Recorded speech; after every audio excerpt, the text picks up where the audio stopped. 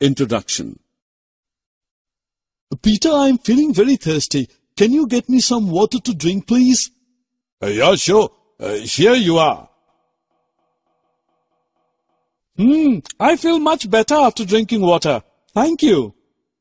Hey, do you know that a major part of our body consists of water? Oh, really? Yeah, my sister told me about it yesterday. So let's go to her and know more about water. Objectives. At the end of this course, you'll be able to list sources of water and its uses, know different forms of water, describe the concept of water cycle and water supply at our homes, explain the storage of water and its wastage, identify the causes of water pollution. Hello, sister. Hi, John. How are you? I'm fine, thank you. Peter said that you told him some interesting facts related to water. I also want to know them. Okay, I will tell you. Actually, water is one of the most abundant substances on the earth. It covers almost 70% of the earth's surface and it makes our entire planet blue when we see it from space.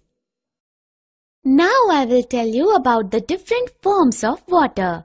Water exists in 3 forms: liquid, solid and vapor. Sister, from where can we get water? Oh, you are asking about the sources of water. Actually, water has limited number of sources like wells, ponds, lakes, rivers, seas and oceans. Besides these, groundwater is also an important source of water. John, do you know the purposes and uses of water? No, sister, please tell us. Water is essential for all humans, plants and animals. We drink it. We take bath in it. We cook our food in it. We wash and clean our clothes with it. So, it is very helpful in our daily activities. Sister, yesterday you also told me about the water cycle. Please tell us more about it. Okay, the water cycle is a natural process of circulation of water from the land to the sky and back to the land. In this process, water in water bodies like rivers, seas and oceans gets heated up by the sun and forms water vapors. This water vapor rises up in the air and gets cool and turns into cloud and finally into rains. Then, after raining, land water goes to lakes and rivers, which then flow back to the seas or oceans, and the cycle completes. This cycle gets repeated again and again.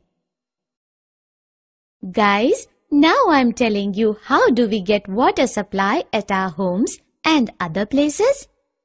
As you know that we get water through taps and this water is drawn from a lake or a river and then it is supplied through a network of pipes after purification process at the water plants. We should not waste water while doing daily activities. We all use so much water while brushing teeth or washing dishes. Sometimes large amount of water gets wasted through small leaks in pipes and dripping taps.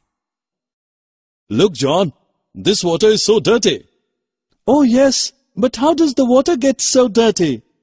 Guys, do you know that throwing garbage and draining sewage into the water bodies makes it dirty and polluted? We cannot use this water for drinking and other household purposes.